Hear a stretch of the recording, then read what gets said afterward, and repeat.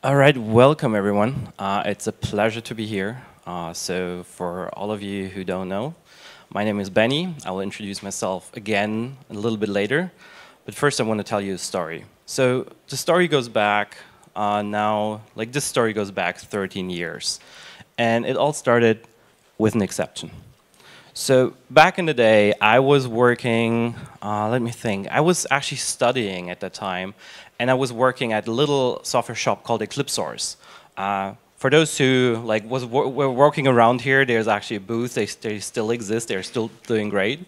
I was working there at the time and was doing a workshop for customers. So I trained them on RCP things and how to do wrap, which is something we built back in the days. And one of the people there, they actually encountered an exception, a null pointer exception. And they were like, hey Benny, I don't know what this is, what's the problem here? I need help. I was like, okay, click on it and see why is that failing with a null value? And he was like, yeah, I can't click that. Why not? That's not my code.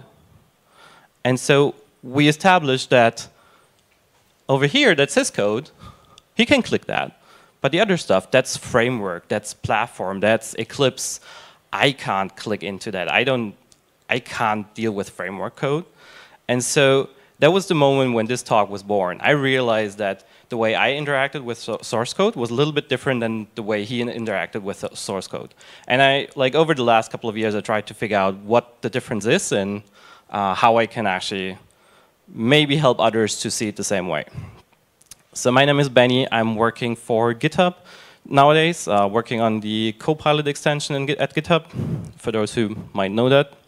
I'm a Java champion, and I'm working a lot on open source software, both in my day-to-day job and also in my free time. And I asked myself, how did that happen? How did I get into open source? Why did I get into open source? And also, how did that help me?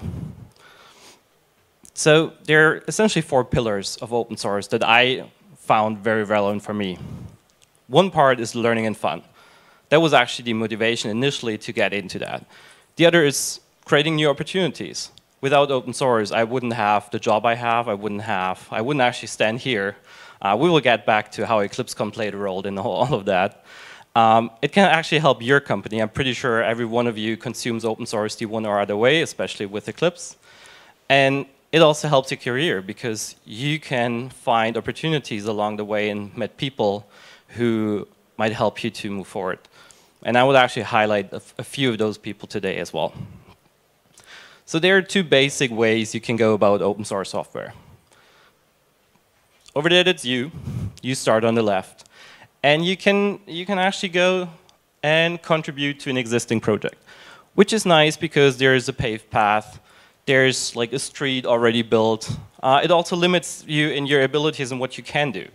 So there is a street, there are already houses, and so it's pretty much set for you. But you can also go off and create your own adventure. It's a lot harder. I've done it myself. It's a lot harder, but it's also a lot more fun going through the mountains there. So let's see what I learned from doing that. So my first open source project was back in the days with PHP.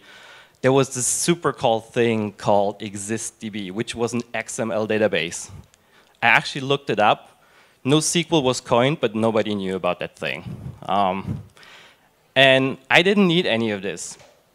I didn't even have a job, but I thought, why not? Let's write some libraries to connect to that XML database because that sounds fun. Why not? And back in the days, publishing a package at PHP was submitting it to peer, which was their repository or their package repository. And the thing is, you had to get voted in. So there was a committee of people voting on your package, whether it's good enough to be part of their package manager.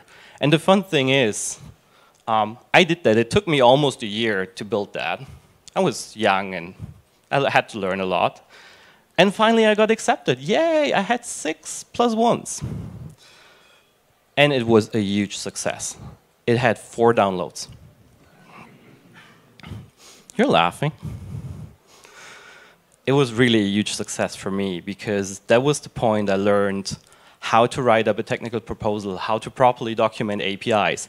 I got in touch with PHP experts in the field who reviewed my code, gave me feedback. I learned from them how to do those things. And that was pretty cool. I was really, really happy with that. So number one key takeaway is success is defined by what you learn from it. Open source can provide a great environment to learn because there are other people way smarter than me and you who you can learn from. And also it's not about smarts, it's also they know a lot of other things you might not know yet. And so one of those persons is Alex. So people here at EclipseCon might recognize her. So Alex, she used to be a tester at Bradex. She's now the CEO there. And over the last years, she also had a lot of contact with the open source community. And for her, one of the biggest things in open source that contributed to her career as like a CEO and keynote speaker these days is the value that the community brings together. Like there are so many people with different thoughts and different aspects, and they all come together to build that one thing. And I think at Eclipse, you see that pretty well. So let's talk about my first contribution to a large project. That was Eclipse. I used Eclipse back in the days when it was a Java IDE. I used it for PHP because people said, Benny, you have to use an IDE. Like, okay. It took me a few days until I filed my first bug report because things didn't work out the way I wanted to be. And that was 16 years ago. It got resolved as invalid by Susan. Susan here today? Okay. Thing is, it felt weird, but at the same time it was great because I interacted with two committers on the project. They both explained to me in great detail why am I thinking is wrong, what I should do instead. It was not a bug, I was just holding it wrong. Over the years, I filed a few more bugs. I think I never hit the 1,000. Need to do that. But the interesting thing is, if I just, so looking back, just looking at the first 4 bugs I reported at Eclipse, let's take a look at number 2, something with tooltips not working in the Eclipse Mylan project. I interacted with someone called Robert Elves, someone called Mick Kirsten, and Stefan Pingle. Turns out, there's a startup that grew into a large company. I was actually working there for 10 years, remotely as one of the first only remote engineers. Because by working together on that open source project, we had the trust to work across continents and across time zones together on the same thing. And those interactions on the bug tracker actually helped me to establish that relationship and that work relationship with those other people. So this is Stefan. He's nowadays a principal engineer at Desktop. And for him, it was the same. Like, to work on the Eclipse Mylan project, that was an amazing experience. I learned a ton during the time. He met all the people, and this is also where he's working since, like, now 13 years. And this is how we met on bug trackers. So lesson number 2 I learned during the years is contributions are more than code. Learn from the interactions with the community. I have filed so many bugs, and I had found so many discussions. I learned so many things during that time. So for example, in university, I actually hated compilers. As part of working and contributing to the Eclipse JDT project, I actually learned to love them. And nowadays, it's actually part of my day job to interact with compilers. So that was a pretty awesome learning experience. My first code contribution to a large project. It was number 4. It took 4 bugs until I had enough. I have to fix this myself. Bear with me, I was a PHP developer. We all know Eclipse is not written in PHP. And to quote Alan here, today I learned that the following is the immutable law. The hardest part of any first-time contribution to an open source project is figuring out how to run its built-in tests. Back then, no Maven, no Gradle. That was PDE build. Who remembers PDE build? We should have a beer together today.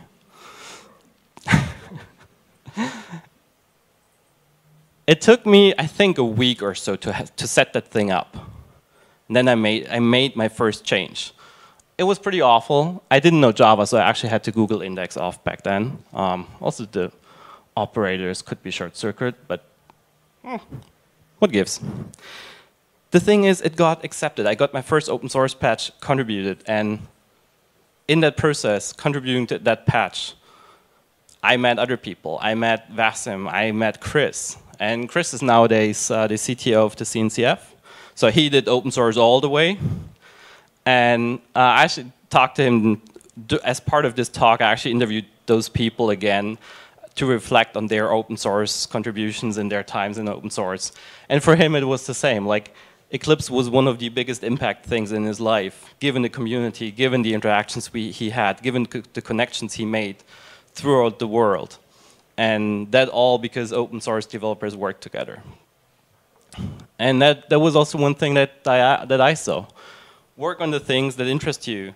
Your own toolchain is a good start. Eclipse was my own toolchain. I was usually working on stuff that interested me, that I wanted to use myself every day. Like that first patch that I wrote, I used that almost every day as part of my workflow for the next 10 years.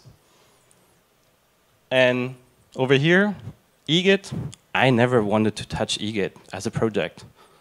I didn't have the capacity or time, but I wanted to use Git, and I wanted to use Eclipse.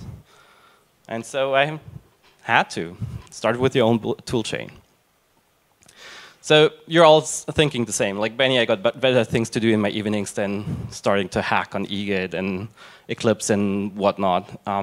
I feel you, I hear you. I have 2 boys at home. I don't work as much on open source as I used to. But there are other parts how to do that.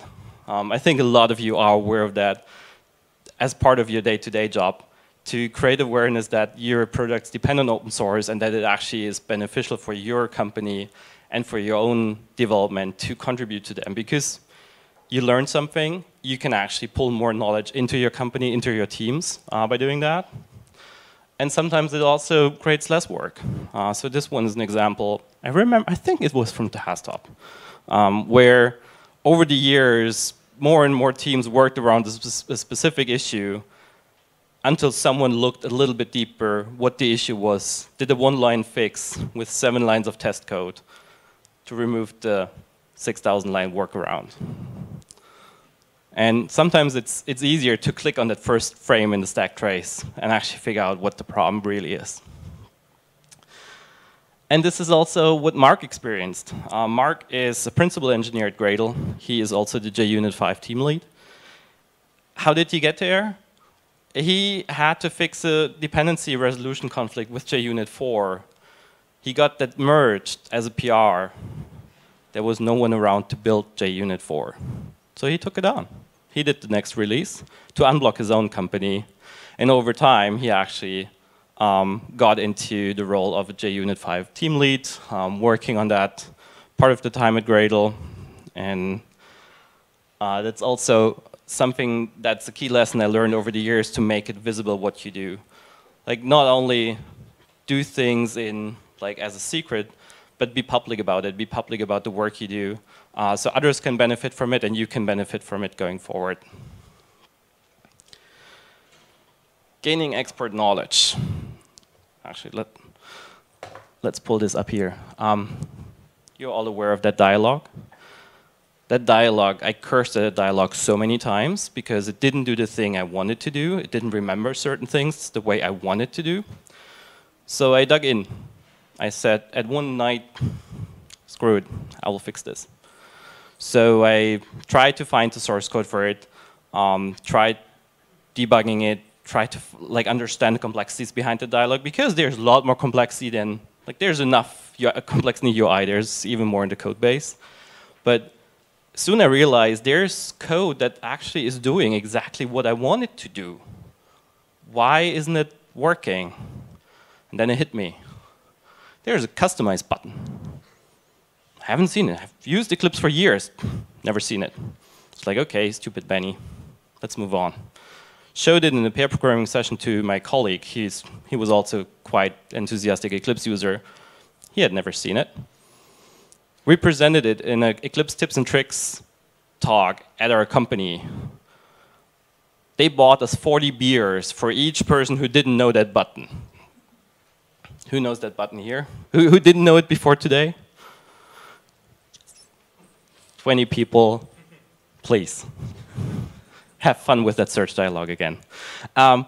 So gaining expert knowledge sometimes is just looking at the code of the things you use, not just use them, but actually look behind the scenes.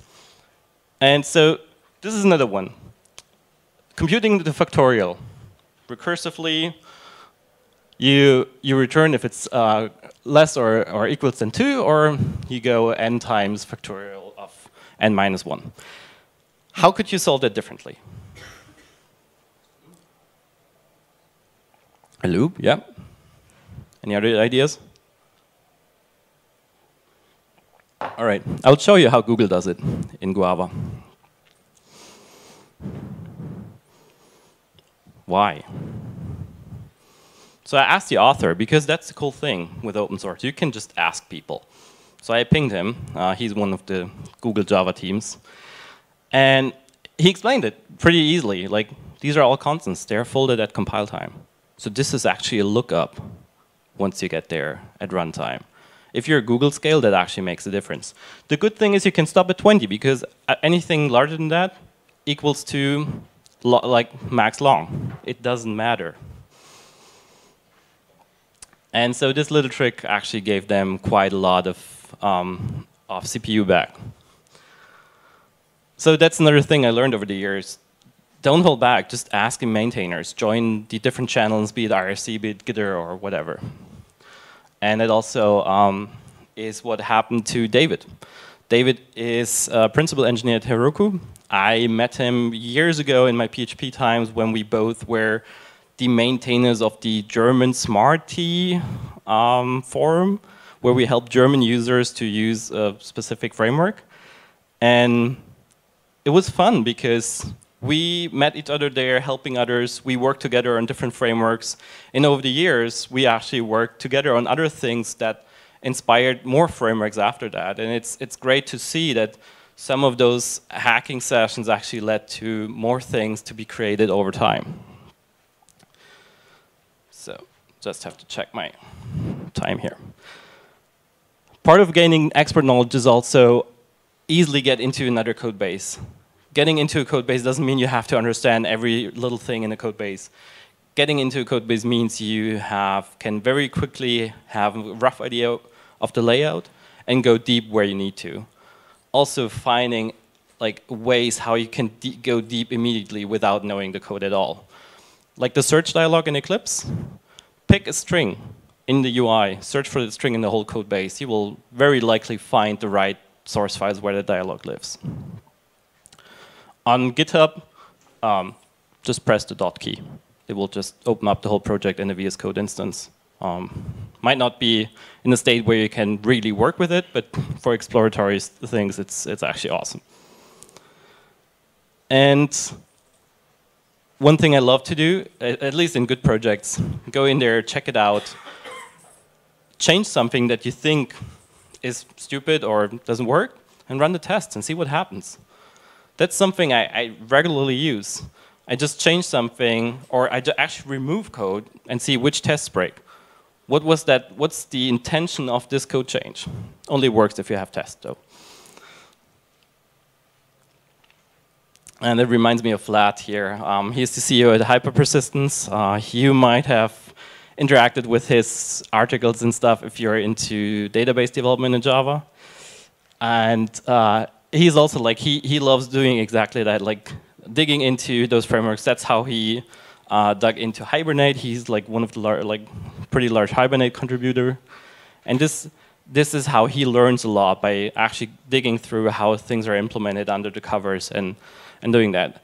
And the fun thing is, get your hands dirty. The worst thing that can happen is that you learn something new. It's the same with building things. Should you build a dependency injection framework? Hell yes. Should you use it? Maybe not. But build one. See what happens. See what it takes to do those things. All right. Here's another nice graph. What could that graph be? Any ideas what that could be? For the people with glasses in the back, that's 2,500.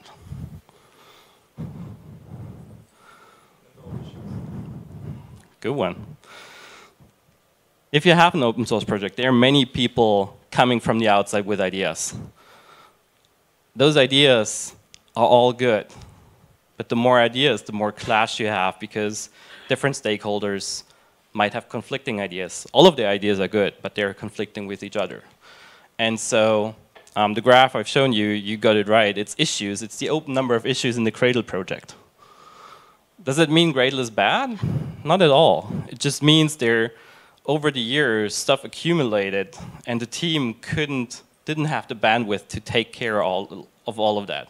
Being triaging it, looking at it, and so at one point they decided to actually like cut it and stop the whole thing. So they introduced like a bot to mark things as stale, with the very explicit explanation that it's not that it's invalid, it's not that this bug is fixed, it's just we didn't have the bandwidth to look at it. And this is another part of like running such a large project, even internally or as open source, that so many outside contributors try to shift the project in a direction, and you have to somehow figure out how to do that. And that's something that's really hard, and something you have to be also very, very kind with open source maintainers. So rather than commenting on that issue for the 40th time, hey, when is this fixed? Try and push a potential fix, because that might help the maintainer to find the energy to actually push it through and help you with that, instead of like just piling on top of the existing things. Which brings me to Lila. She's a product security engineer at GitHub, and I loved her story because she was not in tech 2 years ago. Then she started with open source and actually met a lot of people there, contributed to her first open source projects while learning to program. And as part of that, she met a lot of hubbers, and this all led in the end to her joining GitHub a year later. I found her story very inspiring. All right. So code is not the only option how you can help open source projects. You can actually help them by taking away work from them, by helping them triage issues, by helping them get their stuff in line so the maintainers can actually write some code sometimes. So that's something that a lot of maintainers actually love to see. Best thing is talk with them. What has worked in the past, what didn't work. It's something I regularly use in my work projects. Like the way we ran open source projects is also something where I learned stuff how to run my projects internally. And that is something that Benjamin here is also very proud of. Like back in the days, he was also contributing a lot to the RCP platform. Nowadays, he's a principal software engineer at Microsoft, working mostly on VS Code. And when he was working on Eclipse, he was also doing RSSO, which is an RSS reader based on RCP. And this is where he draw his energy from the community around the world, helping him to run this project. Like something he fixed for himself got bigger and bigger, and he had like a worldwide community of developers helping him. So yeah, that's my key lesson here: help maintainers by creating space for their own contributions. Let's talk about sponsoring. Has anyone ever sponsored an open source developer? It's all right. I can show you ways to do that. You can use GitHub sponsors. But even better, you can use programs like Google Summer of Code. So there are direct sponsoring opportunities where you can sponsor a project or a person. There are also those indirect ways. Google Summer of Code, for example, is a program where an open source project like Eclipse says, we are an open source project, we need help. And Google, every summer, they offer to like a number of students to cover their expenses to work on open source for full time for 3 months. So student works on open source, Google pays them, I don't know, 3 or 5K, I don't know what the numbers are these days. But it's significant, and it's a lot of help. Like I've done it myself a few times during university years.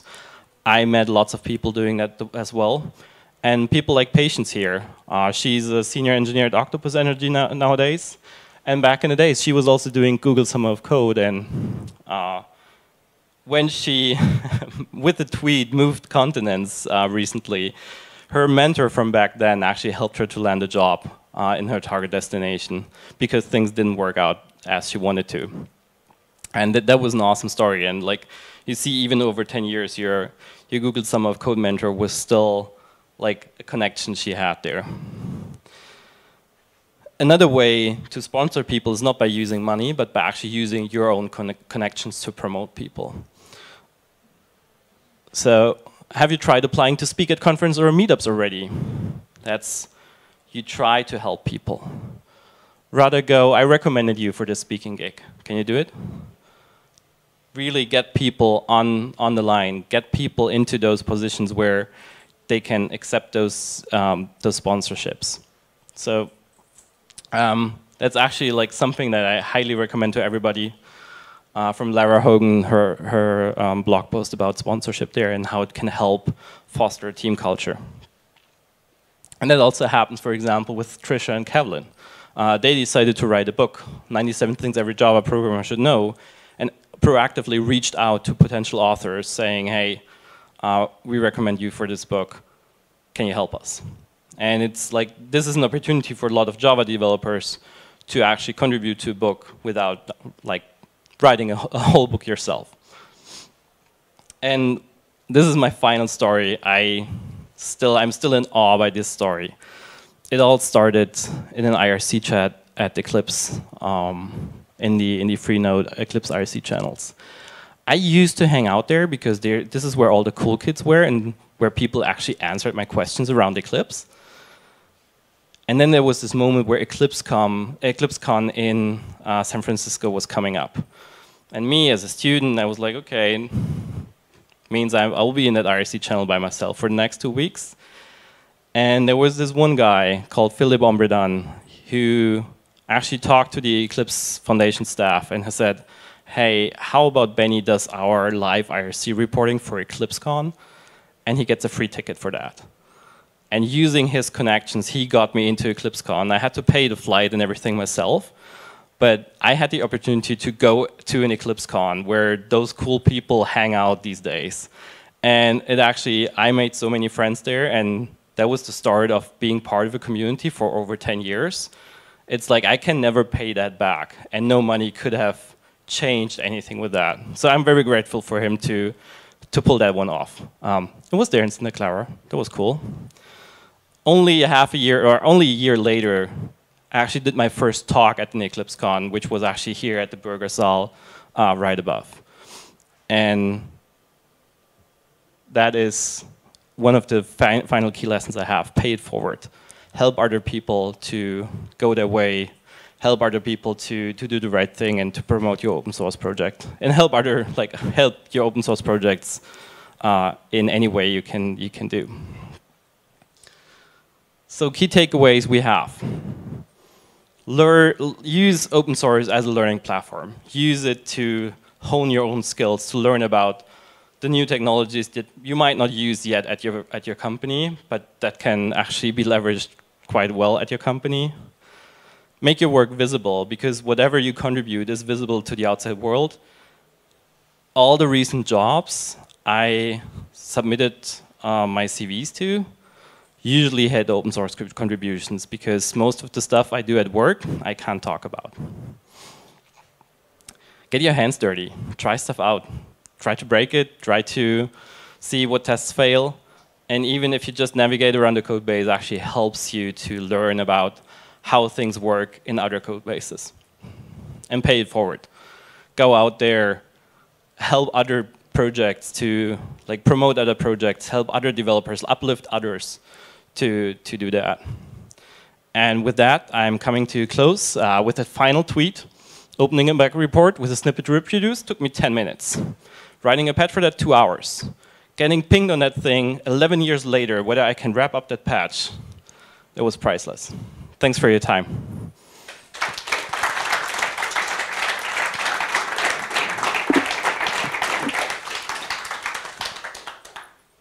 Any questions?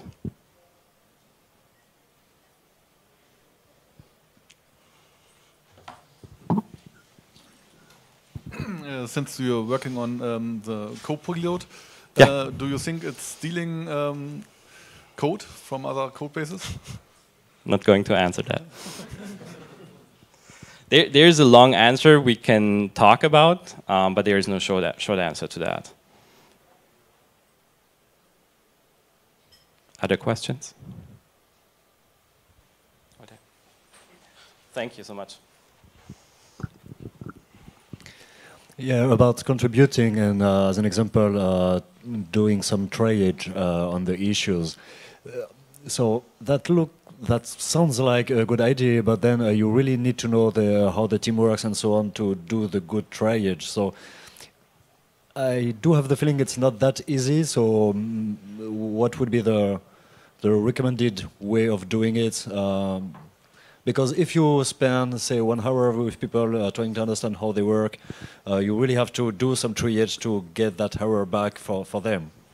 Yeah, that's a great question. How to do triaging for open source projects or teams you don't know. So one aspect is talk to the teams. Very likely they don't have a triage process yet. So they actually don't care how it gets done as long as somebody does it. The other thing is it depends on what you triage and how. So for example, do you put it into buckets of, oh, these things are related to this? Or do you just take a few defects and say, this is still a defect, I reproduced that in the most recent version. At Gradle, for example, we had the problem that there were bugs that were 5, 6 years old. They looked valid, but are they still valid? Because the code base evolved over 6 years. And so even trying to figure out, is this still a problem or not, that was essential. And from the Stalebot over some time, it closed, I think, over 2,500 issues because they kept creeping up, so we actually closed a lot of them. I think 3 or 4% got reopened because there were simply not problems anymore. But even figuring that out takes so much time. So a valuable community contribution is verifying this is still a problem or attaching a reproducer. Most bug reports come without a reproducer. So attaching that is super valuable as a maintainer to say, oh, this is reproducible. I can take that, put it in my test case, and know and it's way easier from there. So thanks for the question. Thank you. Any other questions? All right, let's wrap it up here. Thanks, everyone.